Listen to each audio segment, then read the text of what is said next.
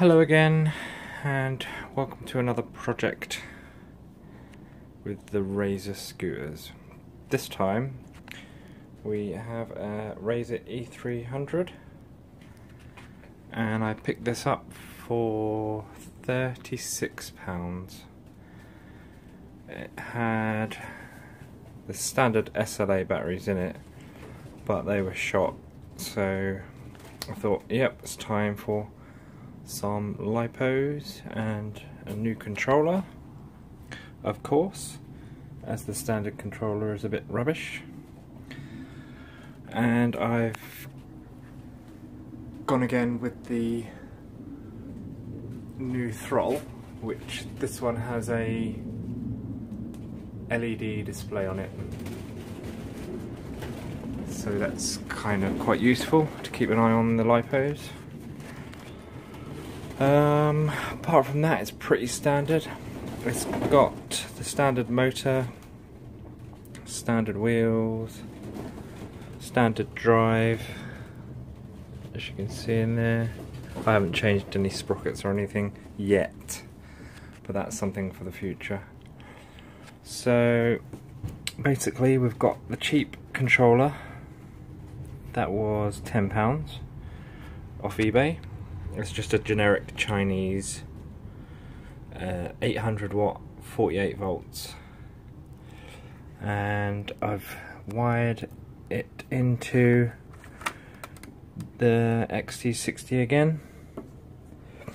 This time I'm running a parallel, it's 3 times 4S lipos and 2 sets in parallel, so we've got 2 inputs to the one controller input, and all the other wires are just plugged in.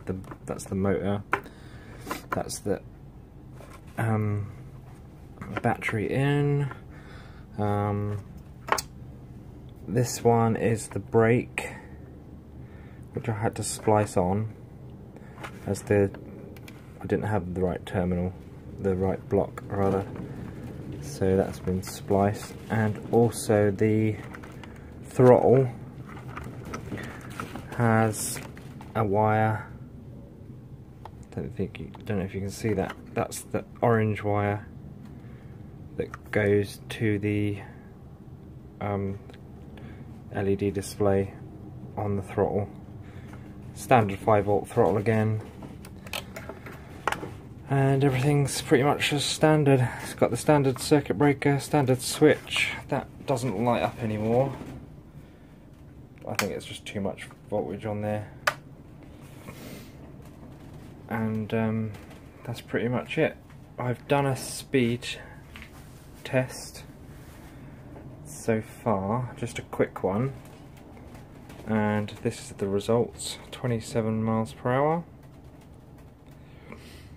We've done about 5 or 6 miles, and I'm just charging the 6 lipos to give it a proper speed test, see if we can get 30 miles an hour out of it.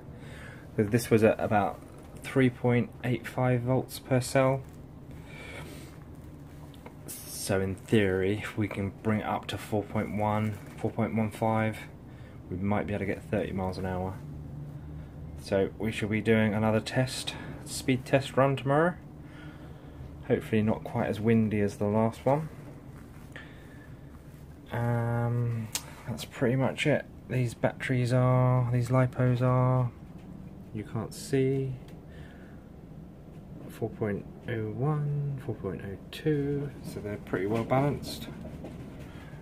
3 of these are out of the pink scooter from the previous scooter, and another 3 I had spare, so we're gonna hook this all up and see what happens. Another 3-way, there's 2 of those, so 1 for each set of batteries. So basically we'll have a total of 44 volts, 44.4 volts nominal voltage, and 10.4 ampere hours. So we should get some decent mileage out of it as well. I think the pink scooter was running about 15 miles, but we never really ran it too low, just to preserve the lipos obviously, because they don't like to go too low. But the controller on the pink scooter did actually cut the voltage off at 3.5 volts, which is quite handy. Good protection for the lipos. So yeah, we'll fire this up tomorrow and see if we can get this up to 30 miles an hour.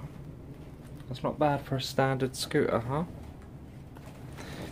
Anyway, if you like, then subscribe and keep watching out for some more videos.